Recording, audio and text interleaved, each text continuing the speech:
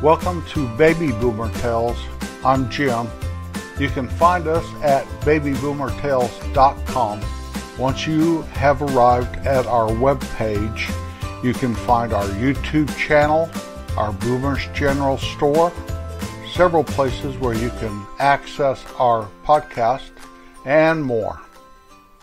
Today I am talking about money and some ways I try to save money. We need money just to survive in today's world. That's a fact. The Bible quotes that the love of money is the root of all evil. I want you to pay attention to that. It's the love of money that's the root of all evil, not money itself. Money is just a tool, not much different than your lawnmower to mow your yard, your car to get from point A to point B, your television to entertain you. And by the way, it takes money to buy all those things. Money's just a tool. So don't get all tripped out thinking that if you like to see your little bank account grow, that you're being evil. You are not. You're trying to take care of you and yours and your loved ones and take care of business. It takes money to do that. Always has, always will.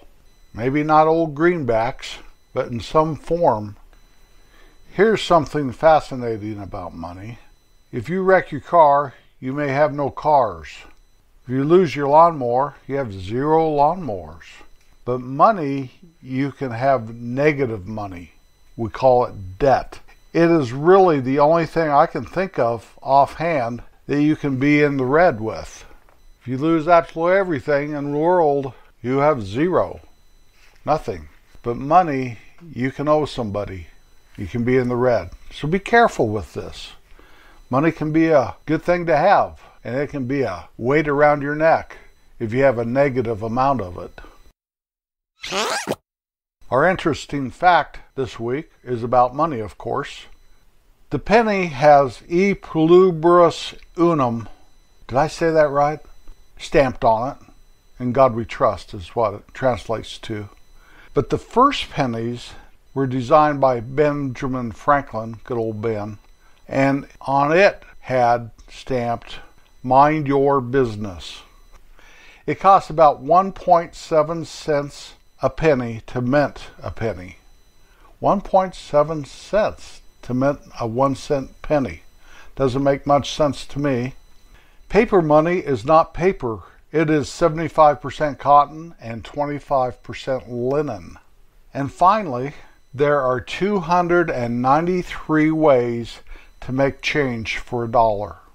Ask that fast food person about that, if they can even do it.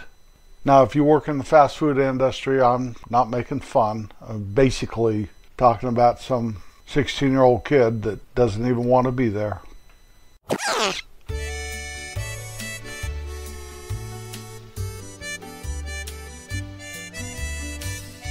Our song of the week is Money by Pink Floyd. It was on the 1973 album Dark Side of the Moon. It became Pink Floyd's first hit song, reaching number 13 on the Billboard Hot 100 list. It has been described as a progressive blues hard rock song. Band member Roger Waters wrote this song to demonstrate the irony and criticize the power of money and capitalism. Oh, by the way, they made a bundle off of this song. Money, it's a gas. Grab that cash with both hands. How do I try to save some money? First, we use credit cards to pay for everything. Everything. We get points or rewards off of every card that we use.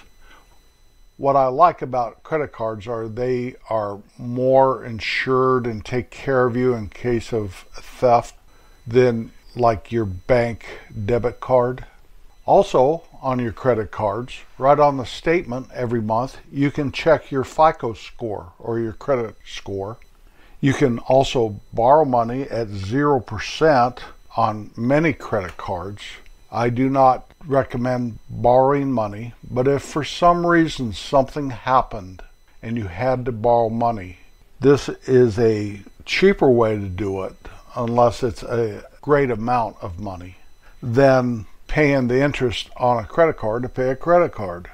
Pay off your credit cards every month. There's no high interest when you do that. There's no interest at all when you pay it off every statement. Pay off that 0% interest loan type card before the date is over that it's good till. You may have to transfer that money to another 0% card, but be careful of that because the interest on those are higher than the regular credit card. But 0% for a year is a great deal. You may have to pay 3% up front, but that is nothing. That's nothing. Now, if you're older, number one, you think that you're busier than you are. Number two, you may have a fixed income. Or number three, you don't have that much saved where you may be concerned about your cash flow. Or even if you have a bundle put away that you were diligent about it and you had a great retirement fund, etc. Every penny counts as you get older. Every penny counts.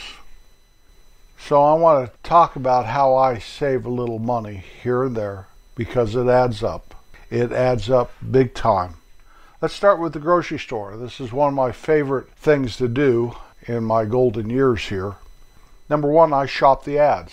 I don't shop them by getting a mailer in the mail or something on a newspaper. What's a newspaper? I look on their websites. I basically use one grocery store as my number one go-to store. I use a second grocery store if I go up into the city. I look at their ads and maybe I can get something at a good price. I only buy the necessities, and if something's on sale, I buy a bunch of it if it's a very good sale. I track this stuff like nobody's business. I always go to the store with a list.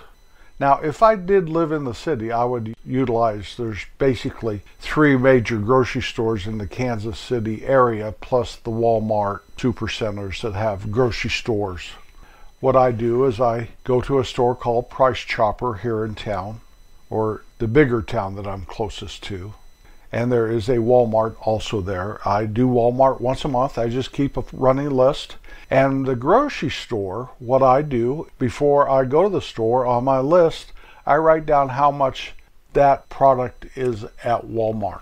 I basically shop the ads at the grocery store. And if it's cheaper at Walmart, I just put a 0 on my list and put it on my Walmart list. It's important to buy something if you find a great deal on it. Like right now, peanut butter's $4 or $5. If you wait long enough, you can find it for $1.50. So when peanut butter comes along, I buy it at $1.50. Keep the rest in my pantry. That's just one example. Also, grocery stores have rewards cards, and I use mine to get gas. I can usually get about 50 cents a gallon off filling up my car by using my rewards card at the grocery store. If you save it for several weeks, that does add up. Also, a lot of times on their weekly ad, if you spend $50, you get an extra 25 cents a gallon off, for example. So it does add up. Also, my grocery store has what I call Freebie Friday. If you spend $25 on Friday, you get a certain item free. This last time was dinner rolls for free. Sometimes it's ice cream, sometimes it's pizza. You never know. It's usually a pretty good thing though. So watch for that. By all means, use a rewards card at the grocery store. I'm always amazed. I'm standing behind somebody in the checkout line and they don't have a rewards card. And I see a couple items that they could have saved, maybe $1 because it's on sale if you have the rewards card. So grocery shopping is a very big thing for me. A big part of our budget every month goes towards food. But we basically eat at home. We very seldom eat at restaurants. Food costs money. Food costs more money today than it did a few years ago. So you have to protect yourself. I can save by doing these few things, plus the rewards, plus the freebies. The local grocery store has local items where Walmart probably doesn't. Last month, in March, I spent $282.88 at my local grocery store and saved $160.86 by using my rewards card and shopping sales, etc., etc. That's 36% savings on my groceries at the grocery store. Plus, I accumulated 41 cents off per gallon on gas that month. Your phone rewards. I want to speak about a phone. Number one, if you still have a landline, I would encourage you to get rid of the landline and just use a cell phone. Also, I encourage you to carry your cell phone everywhere you go. If you fell down, something happened to you, if you had that cell phone on you, you can call for help, okay? A landline, really, unless you have a business, it's really not necessary. It's not. Get rid of it. It used to be the landlines got the telemarketers and the cell phones didn't. Anymore today, the cell phones do too. But there's a setting you can set to screen calls and flag scams or anything like that they're calling, or only rings if it's on your contact list. There's all kinds of things. Don't let it intimidate you. If you find that it intimidates you, get some kid to help you set everything up and explain to you how to do things. That is my recommendation. Get rid of the landline. Use your cell phone. With my cell phone plan, I get Netflix, Hulu, Apple TV, all for free. All for free. I also have AAA insurance for free. Also, I get an extra 10 cents a gallon off on gas every week by using my cell phone. That's part of my plan with the cell phone company. And I utilize those rewards. A lot of people have these things. I was talking to a friend the other day. He had the same company I had and didn't realize all these little rewards. That adds up. It adds up to, $20 a month easily. Easily. Also, utilize apps on that cell phone. If you do go to like fast food restaurants and stuff, if you have the app, you're always going to get something free, a taco free or a french fries free or something like that. Also gas. Most gas stations, if you use their app, you get some off per gallon. There's a truck stop that has 10 cents a gallon off just by having their app. Now you have to use the app at the pump, but once you use it once or twice, you're used to it and it's no big deal. I encourage you to use today's technology to save money. Plus, carrying the cell phone with you protects you. Don't eat out too much. I just said how we barely ever eat out, and when we do, it's a treat, but we don't do fast food hardly ever anymore. Once in a while we do go to a restaurant, but not very often. Whenever I go to a restaurant, I look at the bill and I think, that's groceries for a week, for one meal. Save, save, save money if you can. It's never too late. My grandpa told me to save $5 every time I got paid. $5. He said, that's all you need to save. Now, this was a long time ago and $5 was more. But say you save $5 a week. If I would have done that when I was 10 years old, so that's 64 years at $5 a week, I would have had $18,720. But with the magic of compound interest, if I would have put it somewhere where I got 3% interest, that's not a lot. That's, maybe a bank CD, possibly. If I had done that and collected 3% interest over those 64 years, I'd have had $47,334 today, just sitting there by putting $5 a week. $5 a week. What is that? $260 a year? Not much. $5 is a hamburger. Actually, I think hamburgers are 6 or 7. Go to a restaurant, it's 10. $5 a week. It's never too late to do that. It's never too late to do that.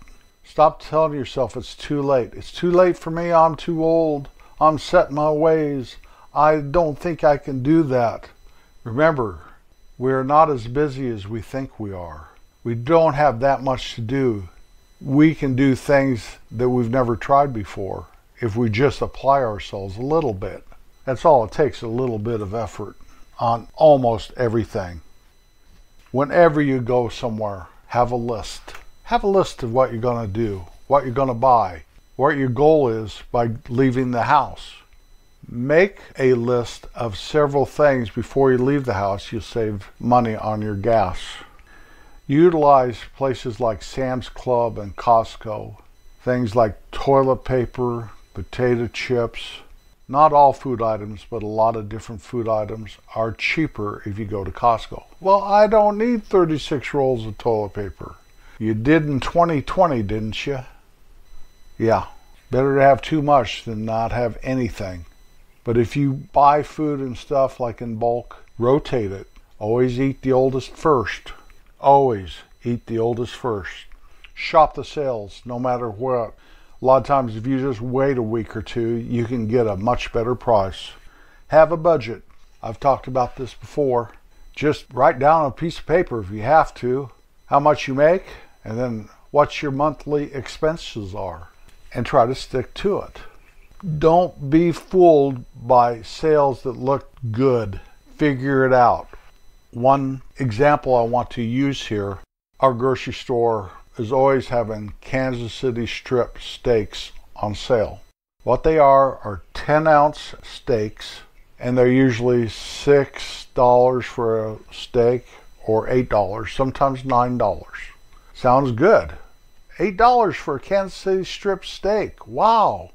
Well, at $6, that steak actually costs you $9.60 a pound. $9.60 a pound. Usually, if you walk over and find the family pack, when it's $6 for a steak, you can find those same steaks for, say, $7.99 a pound. So $9.60 a pound opposed to $7.99 a pound. Now, I can't afford to eat steak. Well, I'm just using this as an example. Thankfully, I can, or I do, because I enjoy steak, but I only buy it at the $7.99 a pound or cheaper. If you really watch, like Eagle Eye, you can get it for $5.99 a pound sometimes. You just never know. Just don't take for granted that that's the price it is. I watch people at the grocery store all the time putting stuff in their buggy that I know is $1 cheaper at the Walmart. Now, I'm not advertising Walmart, not one little bit. What I'm doing is I'm telling you, shop around. Also, your grocery store might have it on sale the next week's for $1 less. You never know. Can I do without something for a week? Well, besides water and toilet paper, yeah, I can do without something for a week. I can. Yeah, that's about it. Always try to be kind. It's good for your soul. Thank you for riding along today. I'll be back next Wednesday. Peace out.